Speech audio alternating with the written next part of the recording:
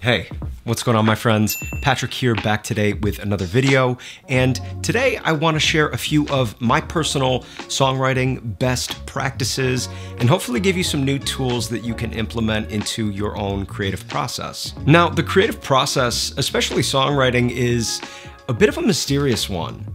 Everyone's process is a little bit different, and I'm certainly no authority on the matter. I have, however, been writing music for a lot of my life in a variety of different roles and formats, and while my artist-producer project is still relatively new, my most recent single hit 100,000 Spotify streams in right around 6 months. I've narrowed down my list of songwriting best practices to the 3 that have personally helped me out the most, so let's dive into tip number 1.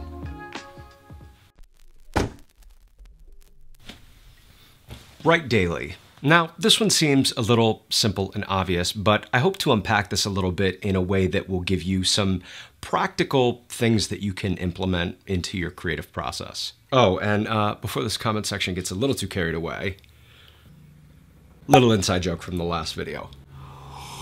Now, one of the books that really changed the way that I approached my craft as a songwriter and producer was Steven Pressfield's The War of Art. By this point, I'm sure you know this book well. This is a book that's less about writing per se and more about overcoming hurdles and resistance within your creative process. The first passage in the book, right after the foreword, really impacted me the first time I read it. Pressfield essentially is giving the reader a glimpse into his day in the life. I'm not going to take the time to read out this whole passage to you, but I'll put it up on the screen real quick and you can pause it if you want to read the whole thing.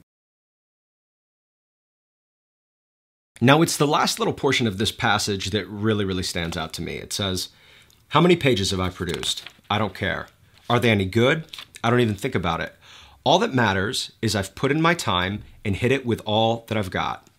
All that counts is that for this day, for this session, I have overcome resistance." One of the key takeaways from The War of Art is that you learn that in order to be more inspired, overcome resistance, not deal with creative blocks, not deal with writer's block, you have to develop a daily ritual, a daily practice, a daily routine of investing in your craft.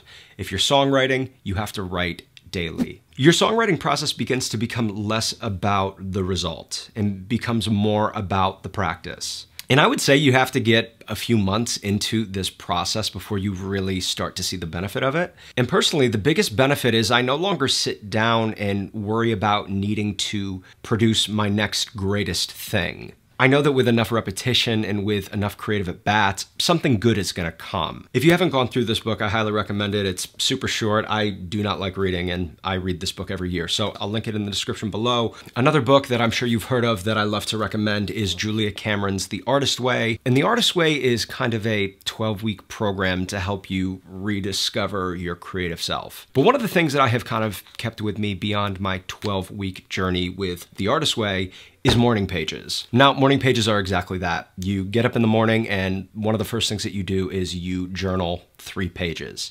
And this is just stream of consciousness writing. It's essentially you're writing 3 pages worth of whatever is in your head. As Julia Cameron describes it, we each have our logical brain and our artist brain.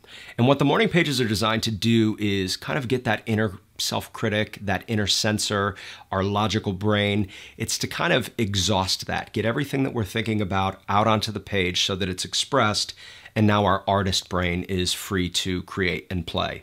Surprisingly, it is a really valuable tool. If nothing else, developing a daily habit of journaling and expressing your ideas and getting them out of your head, I think is really valuable. Now, if morning pages are kind of the setup for the day, kind of getting you primed to express yourself creatively, I think it's really important to take that a step further and do something daily to express that creativity. And there's definitely going to be some days where you don't want to pick up your instrument, or you don't want to put pen to paper, or you don't want to work on a new track. But I think it's those days where it's almost more important to just do something small, maybe sit down with your guitar for 15 minutes and just remind yourself that this is who you are. Now, the last thing I want to address in this write daily / daily disciplines section of the video is that it's okay to be multifaceted and to feel like you can't address each one of these different practices that you have every single day. So a lot of us as modern day songwriters, we are lyricists, vocalists, instrumentalists, producers. That's a lot of different hats to wear. That's a lot of different talents that need nurturing and need development. It's okay to have a season where you are focused way more on one of those facets than the others. So if your daily discipline involves writing lyrics every day, great. If it involves working on your instrument and writing new chord progressions and writing new melodies, great. If it involves being in your DAW and working on your production techniques and making beats and creating musical landscapes for lyrics and vocal melodies to go on top of, great. I think the bigger picture is no matter what facet of songwriting you're focused on in this particular season, just make a commitment to yourself to approach it every single day and to kind of move the needle of progress forward a little bit every day. Now, my next tip is to pull from your influences. I can remember when I was first starting out, I was consuming so much material, documentaries, behind the scenes, making the album kind of content, trying to learn as much as I could about songwriting and production. The more I researched, the more I discovered that my heroes weren't always the ones who necessarily had the most training, but rather they were the artists who had just spent the most time working on their craft, studying the greats, and clearly identifying their influences. Now, that is not at all to say that training isn't super valuable. Training has definitely served me and given me a foundation with lots of tools to apply to my craft. More so, I just want to emphasize the importance of studying your influences and really taking the time to learn from the artists who inspire you. We're all individually drawn to certain genres and styles and players and writers and producers, and those influences play a huge role in helping each of us craft our own unique sound. For example, when you listen to John Mayer's guitar playing and his writing, you can hear a wide variety of influences, ranging from Clapton and Stevie Ray Vaughan and Jimi Hendrix to songwriters like Jeff Buckley and Norah Jones.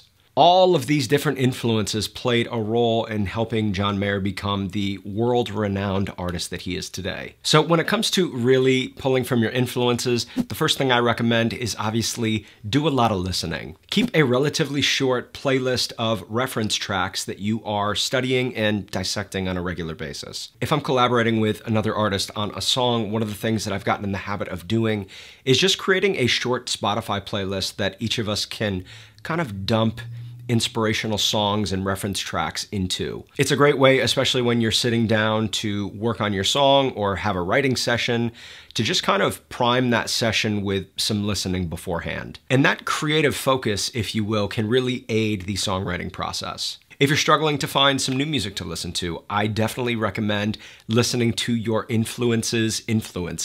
The other thing that you're seeing too nowadays is artists will post their own personal listening playlist to their Spotify profile. For example, Tom Misch has a huge playlist filled with tons of his influences. The playlist has over 1,000 songs in it, tons of people follow this playlist, and as a shameless plug, I also have a playlist on Spotify with artists that I'm listening to and studying, songs that I'm trying to replicate in my own productions. So I'll be sure to link up both of those playlists in the description below if you're interested. My next tip that I recommend is once you're doing a lot of listening, really take the time to learn those songs. Take your favorite song of the moment and learn how to play it on your instrument. Learn how to sing it. Memorize the lyrics. If you produce, try to recreate some different elements of the song in your DAW. It can be a little maddening trying to figure out some of these parts, trying to figure out how to play it exactly like they did, or figure out exactly how to recreate that sound, but it's in that process that you learn so much. Really try to take as much from your influences as you can.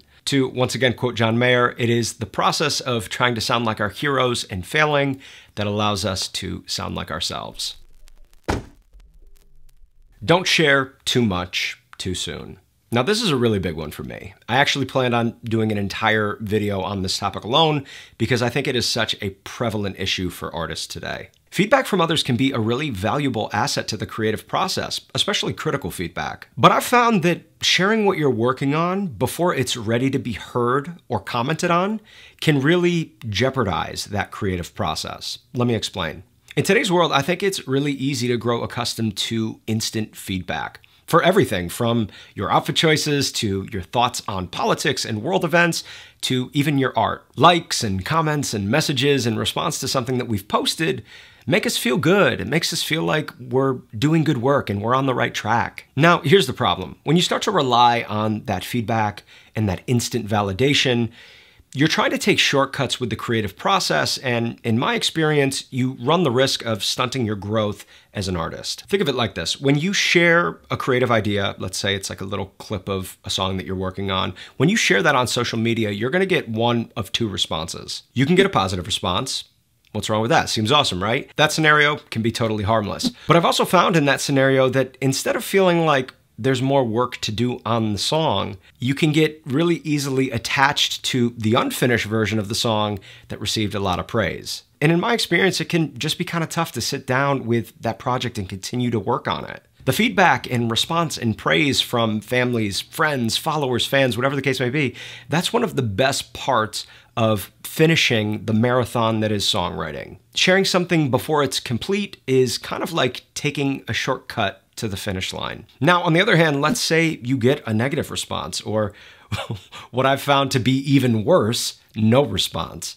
Let's be honest with ourselves. It is pretty much curtains after that. You are gonna have no desire to sit down and work on this song idea that earlier that day you thought was so fun and interesting and exciting. Trust me, your inner critic will kick in and try to convince you that your idea isn't any good because it didn't get the response that you were expecting, when in reality, you're sharing something that you yourself haven't even completely figured out yet. It's very hard for others to look at a piece of the picture and see the bigger idea, especially when the bigger idea is in your head. So, what do? Something that I found to work really well is to just not share anything about the song until it's finished. A little extreme, and I've only tried this once, but I did it with my recent single, and I found this strategy to work really well. Through the writing sessions and recording sessions, and even when I was alone in my studio coming up with interesting new parts for the song, I chose to keep that excitement that I was feeling between my collaborator Javi and I. The excitement and anticipation and frankly, curiosity of what people were going to think of my song definitely helped push me to get the song finished. Now, the first time I did share this song with someone, I shared it with a close friend who's very familiar with my work and the music I make. Now, I didn't share this song with this friend until it was kind of too far to turn back. All of the key creative decisions had been made. The song was getting released regardless of my friend's feedback. As for sharing on social media, I started sharing clips and little samples of the song a week before the release as part of my promotion schedule. And at that point, the song was already submitted to TuneCore. It was coming out whether I liked it or not. The other cool thing is, when I finally did drop Morning Light, I realized how excited I was to finally be telling people about this song that I had been working on. And I honestly think my energy and excitement around the release is one of the reasons why the song has done as well as it has. But here's the key. This whole process shifted my focus entirely. I was no longer leveraging the thoughts and opinions of others to aid my own creative process. Instead, it forced me to go really, really deep, explore every creative possibility myself with my collaborator. And the goal was simply to tap in as much as we could to our own inner creativity and make this song the best that it could be. Now listen, I completely understand that sharing works in progress has its benefit. It helps us grow a following, build interest around a future release. I mean, the list goes on. I'm not here to tell you you can't post on social media. That's not what I'm saying. However, if you do choose to share your ideas, I would just really encourage you to finalize for yourself a good chunk of those crucial creative decisions. Have the foundation of your song kind of laid and set in stone. I don't think you should spend a couple of hours coming up with a song idea that you're really excited about, post a little sample to social media still having a lot of questions about where the song is headed. But if you finalize those creative decisions so that no response, good or bad, can change what you've already decided for that song, then I think you're going to have a much better chance of finishing more songs.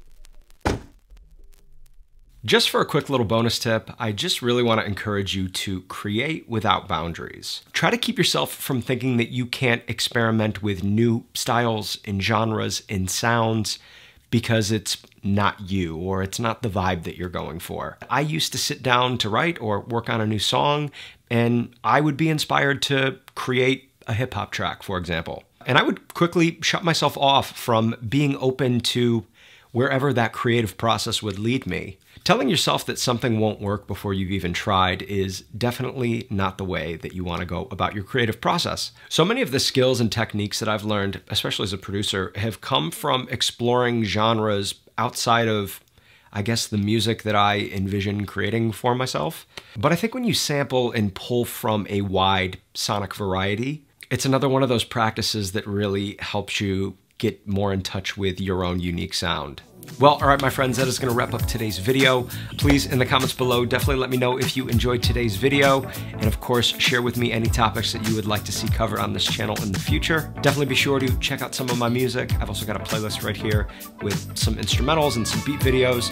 Definitely appreciate you guys checking that out. But listen, my friends, until next time, my name's Patrick. I'll catch you real soon, all right? Peace.